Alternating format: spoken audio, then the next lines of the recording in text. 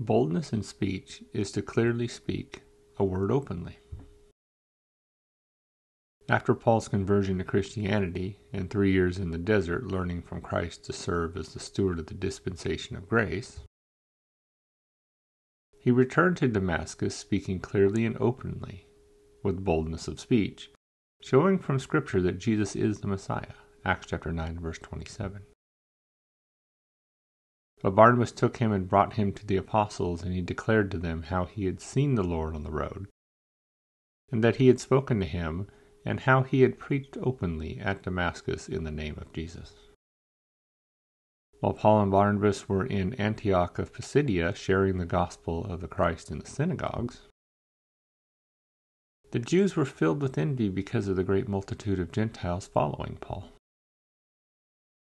Therefore they began to speak falsely against and oppose what Paul was saying. Their attempt to thwart the good news Paul declared to them only caused Paul and Barnabas to grow in the openness and clarity of their speech. Telling the Jews, since they do not desire to follow God and count themselves as unworthy to receive eternal life, they would turn to the Gentiles. Acts chapter 13, verse 46. Then Paul and Barnabas, speaking openly, said, "It was necessary that the word of God should be spoken to you first. But since you reject it and judge yourselves unworthy of everlasting life, behold, we turn to the Gentiles." In Ephesus, when Apollos, a man from Alexandria, spoke accurately concerning the things of the Lord, knowing only the immersion of John the Baptist, as he began to speak openly in the synagogues, Aquila and Priscilla heard him.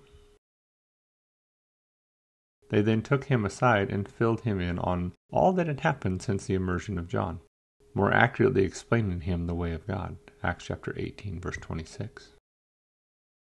So he began to speak openly in the synagogue. When Aquila and Priscilla heard him, they took him aside and explained to him the way of God more accurately.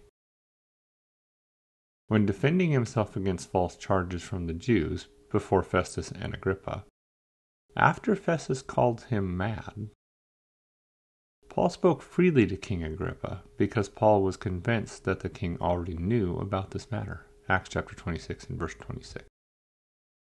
For the king before whom I also speak freely knows these things, for I am convinced that none of these things escape his attention, since this thing was not done in a corner. Because of his openness and clarity of words, Agrippa responded saying, "You almost persuade me to become a Christian." However, the matter at hand was if Paul was guilty. In response to Festus's inquiry, Agrippa states that there was nothing Paul did to deserve being in chains.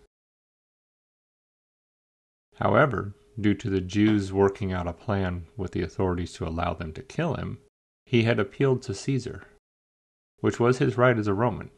He therefore could not be released. Acts chapter 26, verse 32. Then Agrippa said to Festus, "This man might have been set free if he had not appealed to Caesar." After going over the defense we have against Satan, Paul encourages the saints to worship God while supplicating for other saints, including himself, so that he has openness and transparency in speech to make known what is the mystery of the gospel, for he is an ambassador in chains. Ephesians chapter 6 and verse 20. For which I am an ambassador in chains, that in it I may speak boldly as I ought to speak. Boldness in speech comes from confidence in what is spoken based upon its truthfulness. Paul knew that he was speaking the truth. Therefore, even when the Jews would speak against him and oppose what he was saying, or beat him for talking about the death for sins and resurrection of Christ, he grew in openness and clarity of his speech because his confidence was in God, not man.